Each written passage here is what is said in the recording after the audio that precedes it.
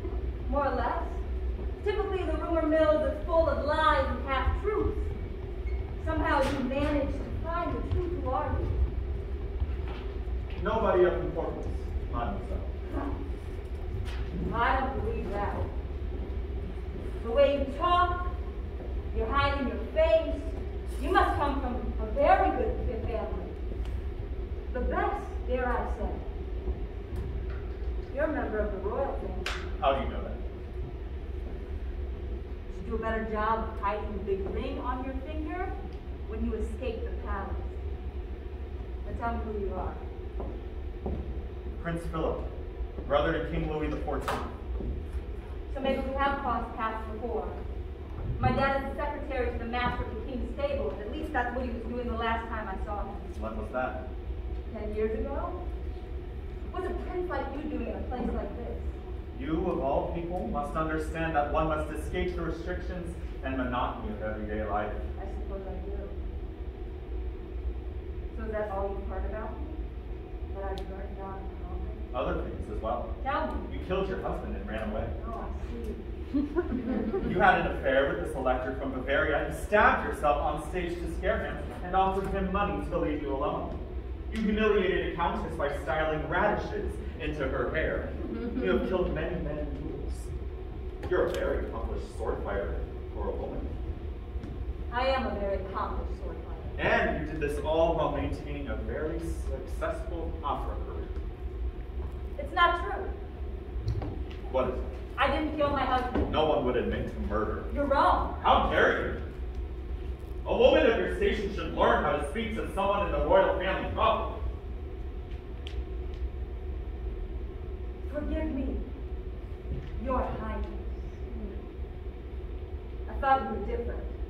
different? You are the only man here who has asked me what I had to say. Yet, you humiliate and belittle me just because you have a prick doesn't mean you should be one. I bet I'm the first person to ever tell you you're wrong. That's not true. Name one person who has. I have nothing to prove to someone like you. Oh, I see. Why did you burn down the convent? Why are you in this cabin? I asked you first. Love. Love. Love. What was his name? Sylvie. I see. I guess I come to the tavern for the same reason as you do. You do? We both love someone we can't be with. I'm not as brave as you, though. You put it that way. You can do whatever you want, whenever you want. It's not as glamorous as you make it out to be. You burnt down the convent for your love. That is incredible. Are you jealous of me? No. You're amazing. You're a hero. I mean... Why are you laughing? I Now you're the one humiliating me. You think you're the first person to tell me that?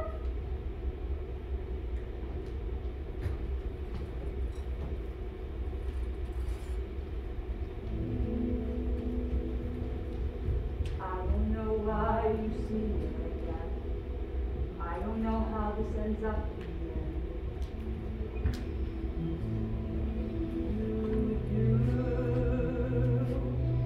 I made a promise I said I would keep. Life takes a turn somehow to escape the courtroom.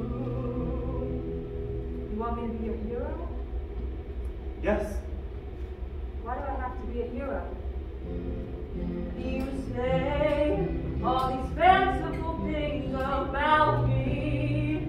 You make me out as if I have you. But I don't, no matter how badly you want me to. I don't know if you can tell, but I'm standing on the same damn ground as you. And I'm no hero, think don't work out my way, expect to be safe, that's what I'm here for. You can say what you say, get it into your own way, but don't go painting pictures that aren't yours. I'm not trying to say... No, you are! And you can't live vicariously through me just because you're a coward. And I don't just live my life in hopes that the hothead prince will respect me because of it. I don't need royal confirmation. You're wasting time trying not to be seen.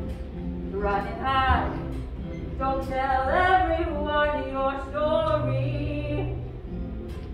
I don't think you think it through. You'd only listen to me if I were your queen. That's not true. I'm no hero. I'm not living my days as an amazing grace. I just wanna be left alone. Paint a picture of me, but whatever you see, no, it's not for you.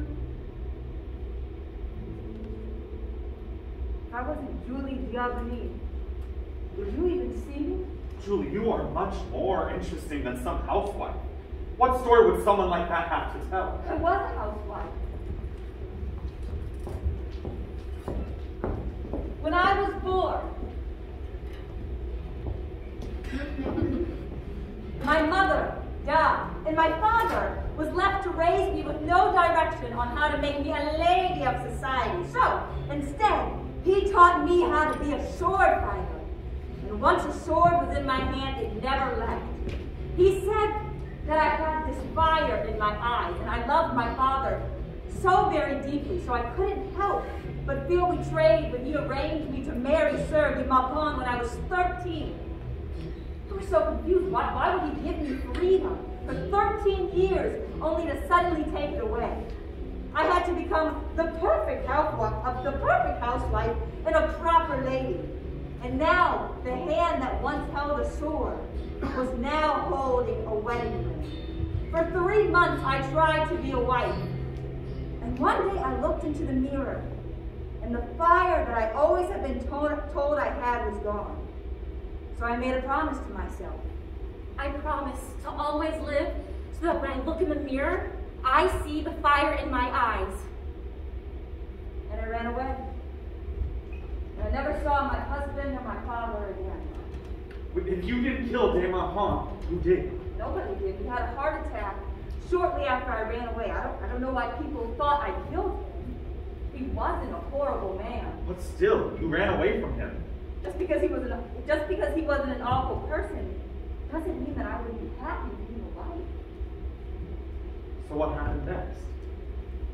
Once I started running, I never stopped. And I ran until I found myself in the Paris Opera.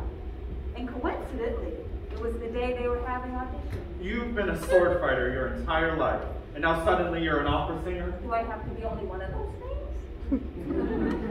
You need to open your mind, Your Highness. Women can be many things at once: a sword fighter, a wife, a lover. A lover. I have a hard time imagining you being the romantic type. I can be. For someone special. After I was hired at the Paris Opera, I spent my time fraternizing with the other company members and going to balls and socials. I filled my time spending time with people exclusively that my father would disapprove of. Hey, Julie, are you going to the masquerade tonight? I don't know. I'm still recovering from last night. You're all gonna be there. You have to come. There's gonna be drinks, Boys. agents to network. Oh, boys! And boys! You have to come, please, Julie. Well, little did I know I was attending the biggest party of the year, and I had no idea the trouble I was going to end up in. The masquerade. Party members enter, making a ruckus. Julie spots Sylvie across the ballroom. They make eye contact. Who is that? Oh, that's Sylvie Moreau of the Toulon Moreau. Sylvie Moreau? Oh, her father owns all of the tobacco in France. The dancing continues. In the chaos of the party, Julie and Sylvie's eyes meet. They share a dance. Time seems to stand still.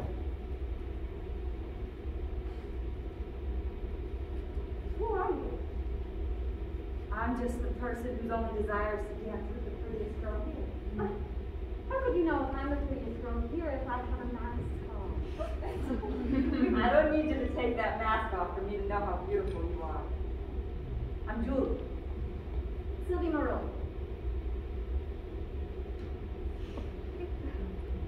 I know who you are.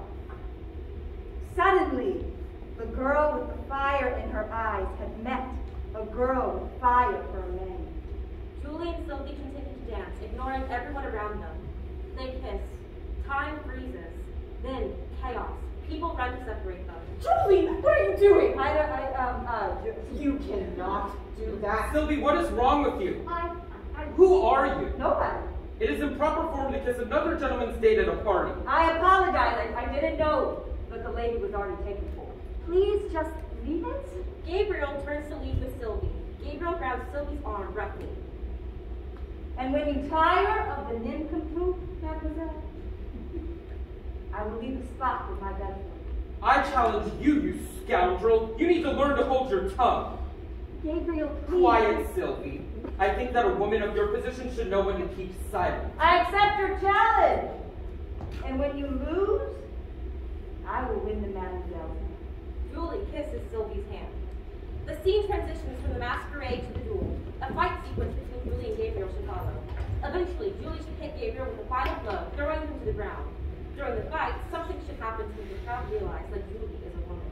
There should be audible and visible shock from the crowd. A crowd should cover Gabriel and tend to his wounds, and Julie should take this opportunity to run. After that, I went to court, but His Majesty the King thought that I was such an accomplished singer that he let me go. That's when I first heard about you. What was the trial? It wasn't that interesting. But what happened to the man you dueled? Oh, he died. You killed him. And mean, everybody already thought I killed my husband, so what does it matter if I killed this fool?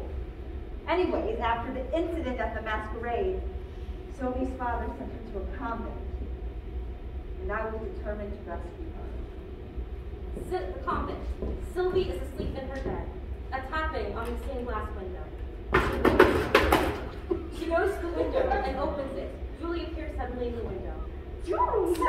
They embrace. What are you doing here? I'm coming to get you. Get me? I mean, I have 2 horses right outside and a map with a path to Biarritz mark. Biarritz? You need to get packed? Christ, this room is dingy. I mean, those nuns haven't been mistreating you, have they? I swear to God, if they even laid a hand on you, I was Julie. I'm sorry. I'm just overwhelmed by seeing you after all this time. Darling, I appreciate you coming here. I really, really do. What are you trying to say, Sylvie? You know how much I care for you. I didn't think I could be loved until I met you. And that is why this is the most difficult thing I have ever had to do in my life. What's wrong? You don't really expect me to just run away with you on a whim. I wasn't aware that being in love is a win. Julie, you are in love with me, aren't you? Julie, my father said I could go home if I married. Sylvie. Don't. I know what you're going to say, but please, darling, let's be realistic. You are living in some sort of fantasy where we could run away and all could be well. Julie, use that stubborn head of yours and wake up and realize that we can't be together anymore. I've spent my entire life telling everybody else to fight. To fight for what they want and what they love. And you, my Rose, in you, I see that same spirit that people in me have tried to kill. That same spirit that so many women have been told to murder. You could have what you want. And yet you are so concerned with what everybody else thinks that you're willing to live your life catering to the desires of a man. Would being bound to a woman be any different? Julie, you don't listen to anybody who doesn't tell you what you want to hear. Am I supposed to run off with you and you won't even listen to me? At least I could be bound to a man and have a stable life. But you wouldn't have love. I love you. Sylvie, I love you and you love me. That should be enough. I do love you, Julie. I love you with all my heart, but you cannot live with love alone. Couldn't we? I mean, I would spend the rest of my life breaking my back to provide for you, and after we die, I promise I'd find you in our next lifetime and fall in love with you again and again and make you the happiest woman on this earth, and I will do that in every life we are born into. Just to prove to you that I am enough, that we are enough.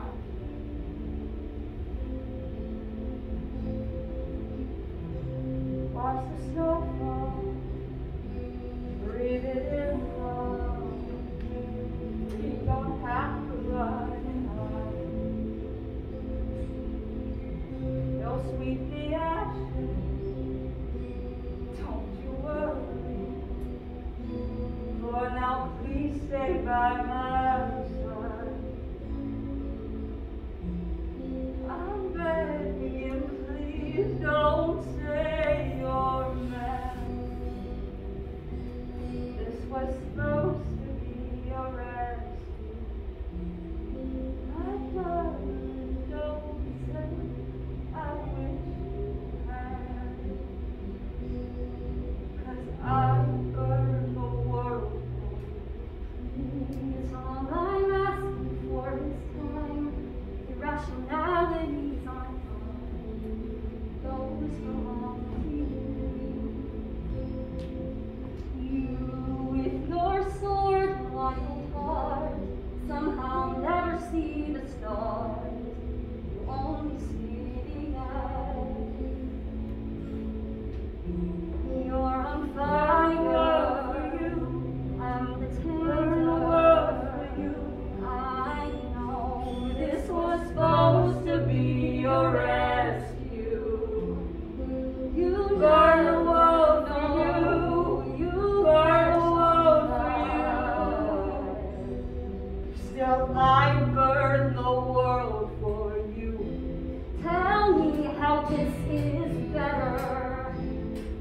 me this somehow makes more sense.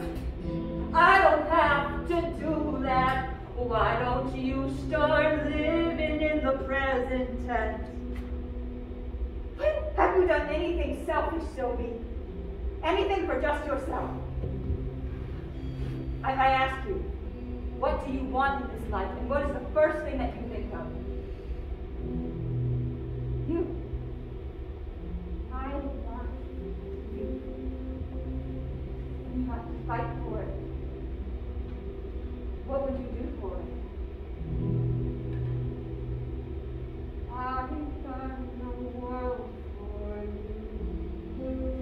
Burn the world for you. Burn the world for you. Burn the world for you. Burn the world for you. Was this really just a rest?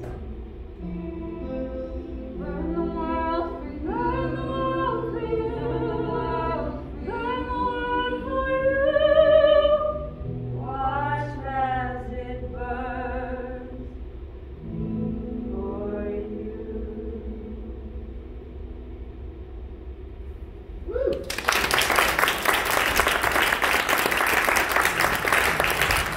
The fire! Ship's burning down! Police officers should intercept Julie and Sylvie and apprehend them.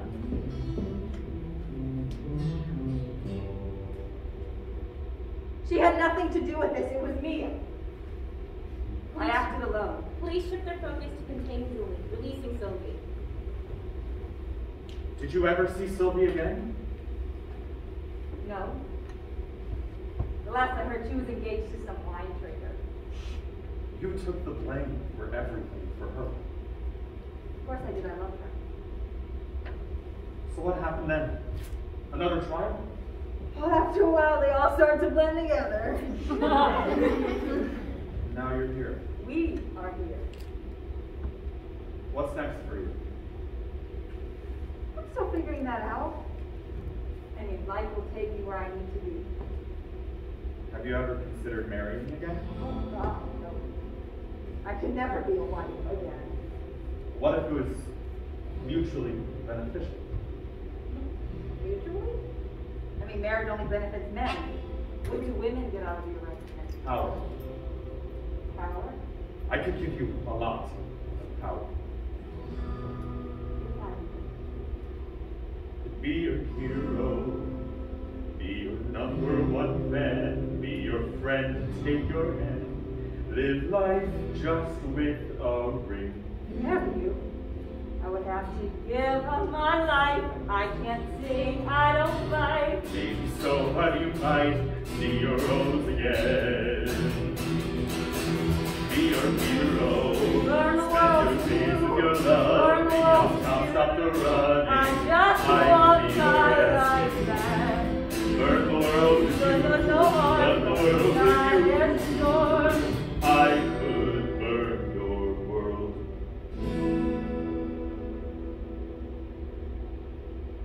You're no hero. Not to me, anyway. Wouldn't it be nice to see your father again? You could show him that you have made a proper lady of yourself.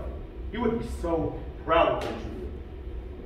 And you and Sylvie, you could be together. No. Just because you can't be free doesn't mean you have to lock me up with you. You have nothing now. You will never see the love of your life again, and you don't even know how to be a proper woman. I'm Julie. And that is enough. Good night, Your Highness. Julie Yeonmi died at the age of 33 in a convent. She never went on record to tell her life story. The only stories we have of her are ones written by men. Though she never spoke for herself, her actions speak for her. We know Julie is someone who was extremely talented in both the sword and voice, who didn't let anyone stop her from being herself. Most of all, Julie was a human, like all of us, struggling against a world who didn't want her to be herself.